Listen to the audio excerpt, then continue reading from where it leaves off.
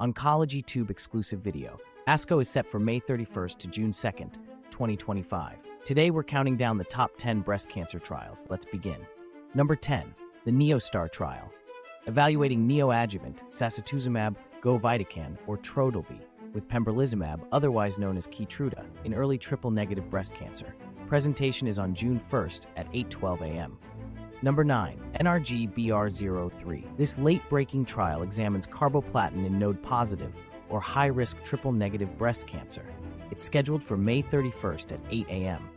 Number 8, MA40 FINER trial.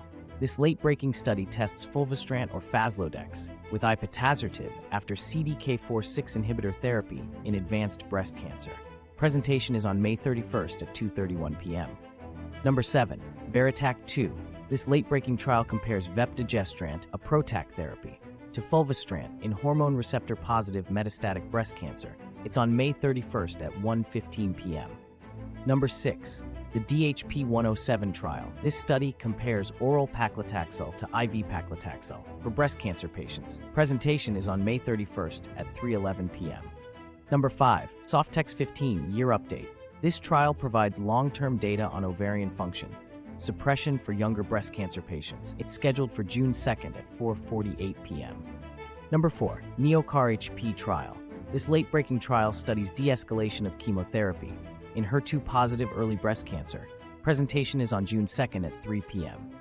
Number 3, SERENA-6. This late-breaking study tests Camizestrant with CDK4/6 inhibitors in ESR1 mutated hormone receptor-positive advanced breast cancer. It's on June 1st at 1 p.m.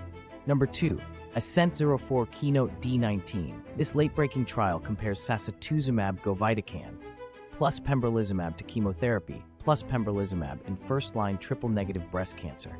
Presentation is on May 31st at 3:35 p.m. The number 1 breast cancer trial, DESTINY-Breast09.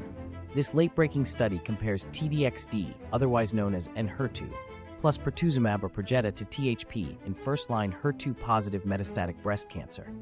It's scheduled for June 2nd at 7:30 a.m. Subscribe here and go to OncologyTube.com for more ASCO 2025 updates.